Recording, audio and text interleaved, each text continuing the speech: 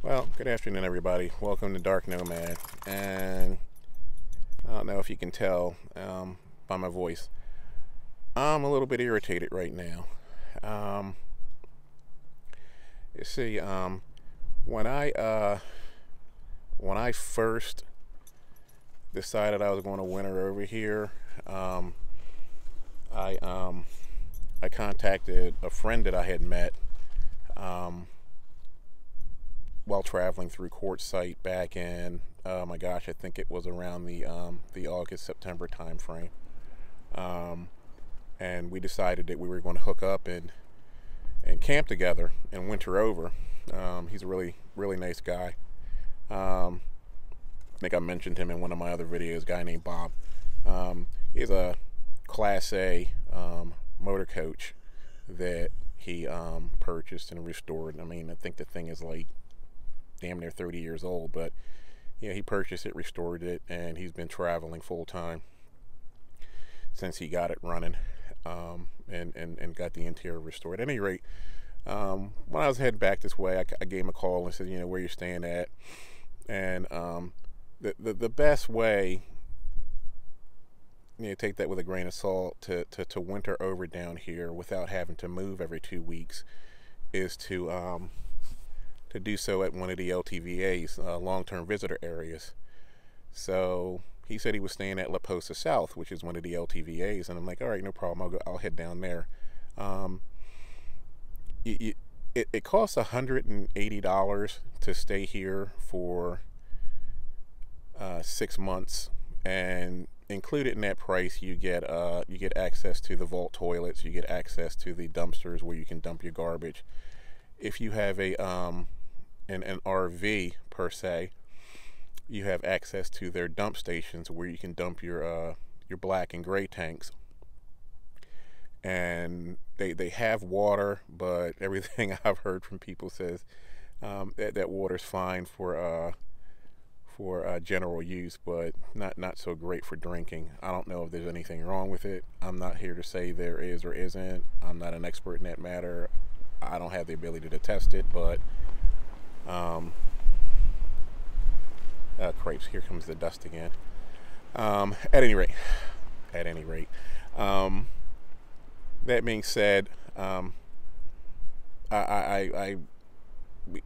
made a camp, and it wasn't too far from where my neighbor Bob is staying, and we socialized pretty much every day, and everything was fine until the ranger, or the guy. Well, he is an assistant ranger. He hasn't been trained. He hasn't gone through the land management course at FLETC. Yeah, how do I know that? Yeah, I know these things because I was a federal law enforcement officer prior to retiring and deciding to live this lifestyle. At any rate, one of the things that he does is he has tried to make himself out to be more than what he is. He's not law enforcement, but he tries to claim to be. At any rate, he is an assistant here. He is, for all intents and purposes, part of the campground host field of occupation. To try to cut to the chase, I came here, and I've given no one any problems. Harry stays on a leash when he's outside of the vehicle all the time. The only time he is off a leash is when he's inside the vehicle at night when we're going to bed.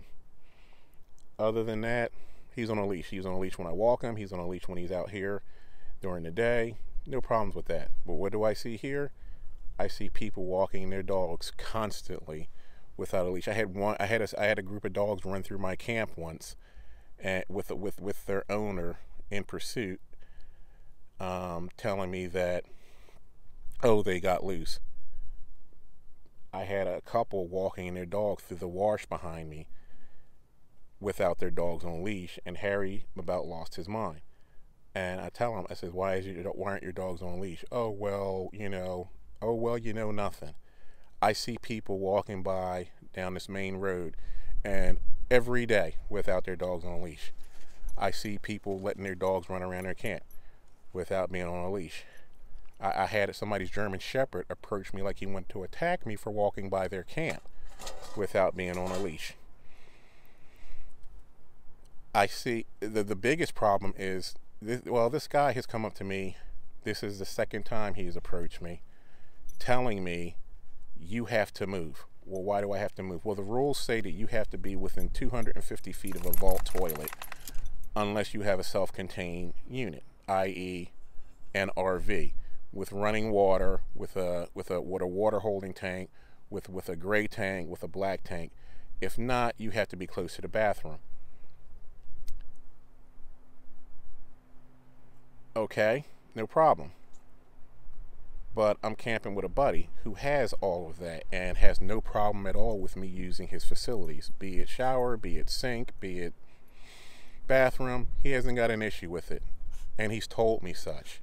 As a matter of fact, the law enforcement ranger that was here about a week ago, when questioned, he told the law enforcement ranger, oh no, he can come in here anytime he wants to. I don't have a problem with it.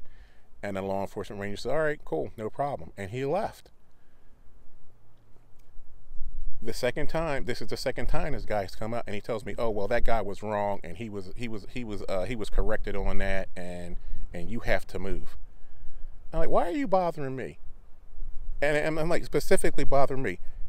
If you want to go enforce rules, why don't you get some of these people around here who are walking their dogs without leashes on? Why don't you approach some of the other people that are camping outside of a self-contained unit without being within 250 feet of a vault toilet? I see schoolies going by. I see minivans driving by. I see Jeeps driving by. I see all of these vehicles driving by me going further out than I am. And they absolutely are not driving a self-contained unit. And they're heading out and they're setting their camps up, and I don't see these vehicles coming back in, and I don't see when I go into town, I don't see these vehicles that I've seen drive by my camp heading further out in the LTVA. I don't see these same vehicles parked near the vault toilets. I just don't. Where is this imaginary 250 feet marker? I'll admit, I'm not within 250 feet of a vault toilet, but like I said, I have that covered.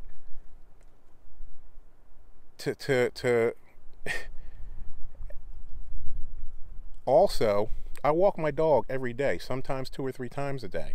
And if I have to go to the bathroom, sometimes I'll take him for a walk because I have to go to the bathroom. Bob works every day. He's self-employed, I believe. He does his work online. So in the grand scheme of things, I really don't want to disturb him during the course of the day while he's working, because I have to pee. I can take Harry for a walk. I need the exercise. He needs the exercise. So I'll take him for a walk, and I'll walk down that way. I'll walk towards the vault toilet. I'll take care of my business, and then I come back. Like I said, I've given no one here any problems at all. I don't have garbage all over the place. I don't have a generator that I'm running in the middle of the night like some of the people out here. I'm not playing music into all hours of the night like some of the people out here. There are all kinds of problems going on out here, and this guy has chosen to center me. And I've never been one to go there, but Bob's minority. He's not what you would call African American, but he's very dark of skin, as am I.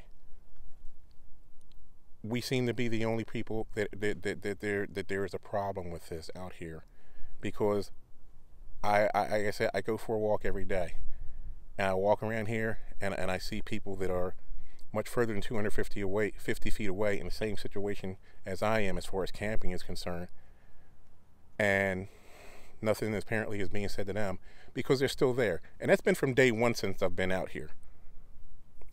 So what is it? You know, is this guy, like I said, I've never been one to go there, but in this instance, I'm probably going to go there. Why is this white guy coming up to these minorities making demands of them when there has been no issue, and he's not making the same insistence of moving to everyone else? I don't get it. I told him, I says, I need, and you know, the law enforcement ranger was here the other day, and he said he didn't have a problem with it once Bob explained the situation to him. And all of a sudden, you come back a week later and you have a problem with it, and you're bothering me. Why are you bothering me? Why are you picking me out? Why are you centering on me? What did I do? I haven't done anything. If anything, I've been a model camper out here because I worked in that field, and I know the rules, and I know I'm not going to sit out here and break the rules. But for some reason, this guy seems to have a hard-on for me. And when I confronted him about it, he didn't want to say anything. He hops in his little buggy and goes running away.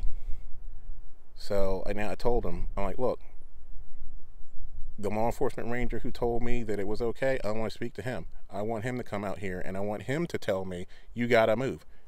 Then I got no problem. I'll move. But until then, I'm not going to take the word of this underling who I absolutely believe has an issue with me and with Bob because we tan a little bit better than him. So I didn't want to ever have to put a video up like this. I've never ever had to go there. But that's the only thing that I can see going on here, because as I said, we seem to be the only ones he's bugging about this. He doesn't seem to be bugging anybody else out here about this issue. So we'll see what happens. You know, it's nigh impossible to get in touch with anyone if you contact the field office, because they have a very serious lack of manpower, and they'll get to you when they get to you. I don't know how many complaints they receive a day, but it's got to be numerous. So, you know, maybe they'll come sooner if he contacts them. I don't know. At any rate, I just wanted to get this off my chest and let the world know that, you know, there are a whole bunch of unfair things going on out here. Like I said, I'm not causing any kind of problems.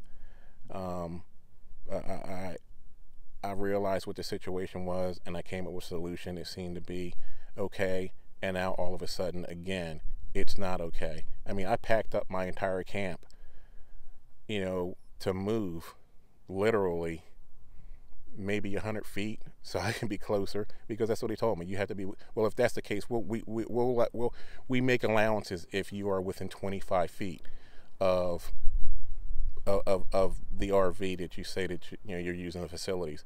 So I packed up my entire camp till I could move 100 feet so I could be closer to Bob's Class A, and apparently that's not good enough. The only way that's not an issue is if a minor child is involved. Really? Are you kidding me? So now it's age discrimination as well. Oh my gosh. I don't know. I'm really pissed off about it. I'm not leaving here because I paid for it. You know, I paid $180 so I could stay here until April. So I'm not packing my stuff up and leaving. But I tell you what I will do. You know, if he wants to do it to me, then he's going to have to do it to everybody around here. If that means me being an a-hole and being, you know, what, a snitch, then if you're gonna force the rule on me, you're gonna force the rule on everybody out here equally. I'm going to make you work for your living, or you know, work for your money. You know, you're going to have to go out here and you're going to have to do more than get into your little buggy and drive around here, centering out people of color and making them obey the rules when you're not making everybody obey the rules. That's how that's going to be. So until next time, folks, I'm signing off. I'm going to upload this immediately. I'm not even going to edit it because, you know, it's just me talking. All right, I'll see you folks later. This is Darq Nomad out.